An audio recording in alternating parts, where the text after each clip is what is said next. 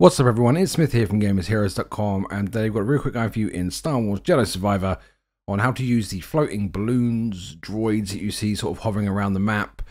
You can find these on Kobo very early in the game, like in the first few hours, so you may sort of struggle to figure out what's going on. You can't use them until much later in the game, so you have to come to the observatory location and use this workbench. So this is part of the story. I'm being intentionally vague because this is quite a pivotal part.